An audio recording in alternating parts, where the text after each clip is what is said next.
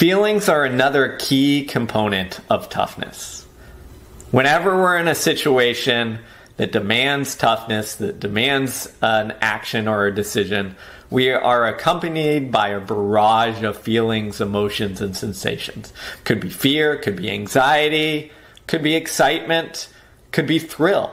All of these things combine together. And what the research and the experience of world-class performers clearly shows us is that the best athletes, the toughest people, don't ignore those feelings. They don't shoo them away.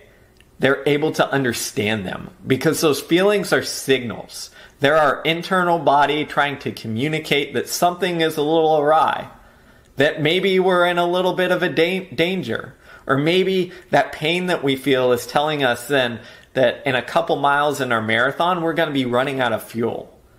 So feelings are a way to communicate. And like any language, if we understand it, then we can decide, hey, do we want to pay attention to that? Is this an important message, or is it one that we should just kind of float on by? The research calls this ability interoception, our ability to understand the internal signals coming from our body and interpret them. The better we are at being able to listen to our body, distinguish and delineate between what anger, frustration, sadness all mean, the tougher you are, because you know exactly what your body's saying. You know exactly how to handle or navigate that.